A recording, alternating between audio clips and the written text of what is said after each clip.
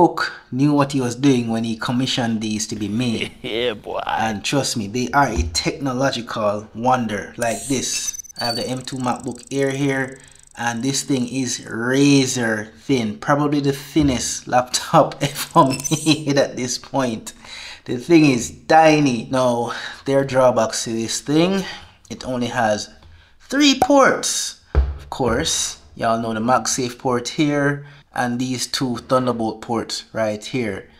And that's the thing with MacBooks. Unless you have the MacBook Pros, you tend to be wanting when it comes on to ports. As powerful as these things are, that's where this comes in. This Thunderbolt docking station here from IVANKY, the FusionDock Pro 1 Plus. This thing is lean and mean. This opens up the true potential of the MacBook, gives you tons of ports and gives you so much power to work with. First off, thanks to IVANKY for sponsoring this video, and let's just check this thing out. You have a USB-C power delivery port here capable of about 20 watts of power, another USB-C port here capable of 10 gigabits per second. There's an issue here, but I'll get to that shortly. 2 USB 3.0 ports here capable of 10 gigabits per second, a standard SD card slot and a micro SD card slot, and of course your headphone jack. And this is a very premium feeling actually power button to turn this thing on or off whenever you need it.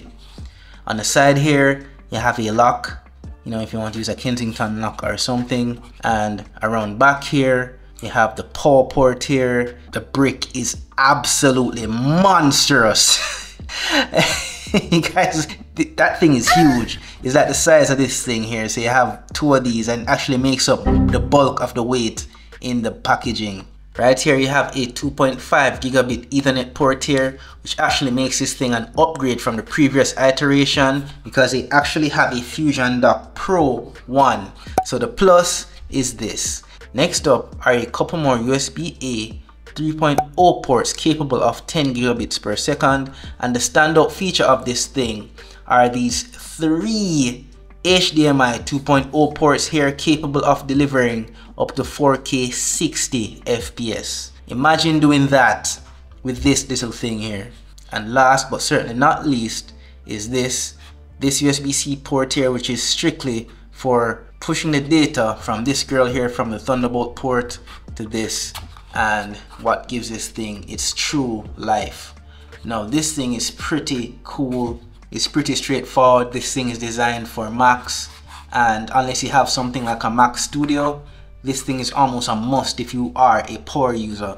If you're not a power user, however, that's where this comes in, which is what most people use, a USB-C hub.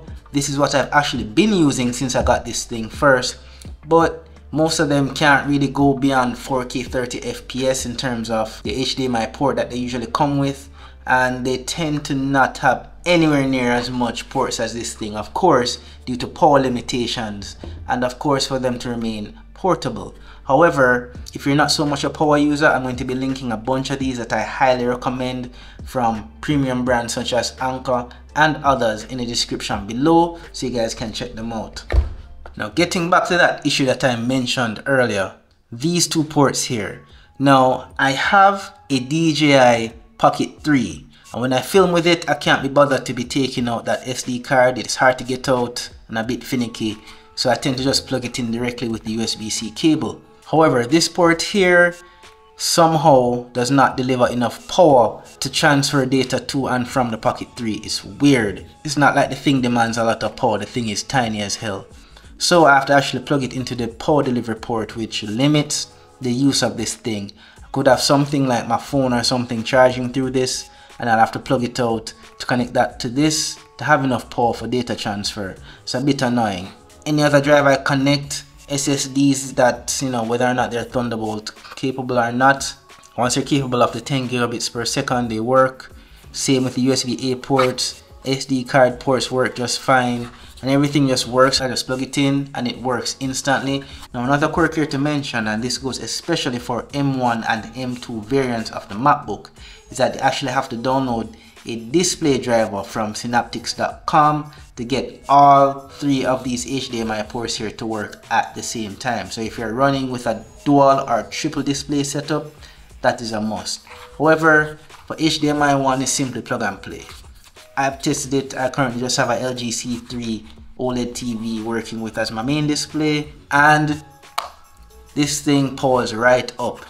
Now the brick is absolutely monstrous. I said that before, but I have to mention it again. It's the same size as this thing, and that's because this thing actually sucks, or is capable of sucking 100 watts of power, and that's really and truly just to allow you to use the maximum potential of this thing. I mean, it could have multiple drives.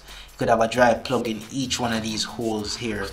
This is what, 6 drives that you can plug in, plus to push that 2.5 gigabit Ethernet port here, you know, plus 3 displays.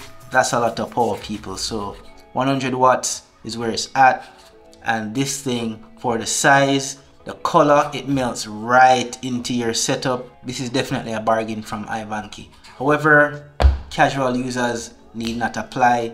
Now let's check out a simple demo of my setup and how I would use this thing, so you guys can actually perceive how this would be useful to you. Alright people, this isn't exactly a desk tour, but this is my usual setup. You have my mini NUC PC over there, my Mac Studio right there, my MacBook Air here of course, and the IVANKY right there. I had it up here before, but yeah, it was a bit weird, especially when I had to connect other drives to it. This isn't the usual setup. Of course, I wouldn't have these cables dangling all over the place, but just to show you guys an example of how I would use this. Now, I currently have about 3 drives there connected to the studio, but here, connected to my MacBook Air here via the Thunderbolt port, is the IVANKY, and I currently have a micro SD card, a regular size SD card, and of course this is a Thunderbolt capable SSD enclosure. However, this USB-C port here is only capable of 10 gigabits per second, and of course a mechanical drive here connected to the USB 3.0 port here, capable of 10 gigabits per second as well. Now this is a true powerhouse setup here, especially for the little MacBook Air here. This is the M2 model, which is now the base standard, and it really turns it into a true powerhouse here. Here is my connected display. I only have one now people, but it's fairly expensive. It's the LG C3 OLED TV, arguably a better display than the Retina display here on the MacBook Air. And now I currently have up a brand new project here in DaVinci Resolve. As you can see, the background here is mirrored really, but this is a dual display setup for me. You can connect up to 3 displays on the IVANKY.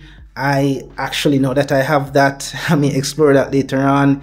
Imagine being sandwiched by 3 of these things. It would be heaven indeed. But for now, this is it. Very useful. Come home from school, just plug this thing in, and I can just continue where I left off on the big screen with all of my drives connected.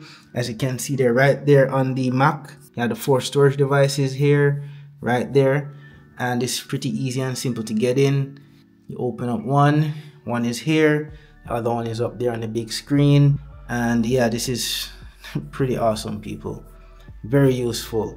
It really and truly opens up your productivity. So that's where this thing really and truly comes in clutch. If you want to be more portable, you have these, as I said before, the cheaper and far more portable and far less power hungry, yet less useful USB-C hubs.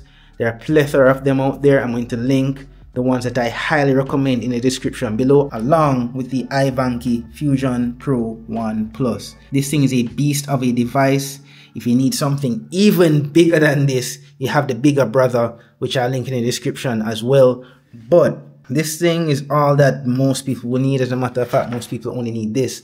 But if you're a true powerhouse, a true power user like myself, this will take care of everything pretty much. My only wish is that I wish it had more Thunderbolt ports on it, but that's what the big brother is for. They both serve their needs. And with the upgraded 2.5 gigabits Ethernet port on the IVANKY there, I'll be getting full throughput of my internet onto my MacBook Air here. So very awesome, people. Very useful.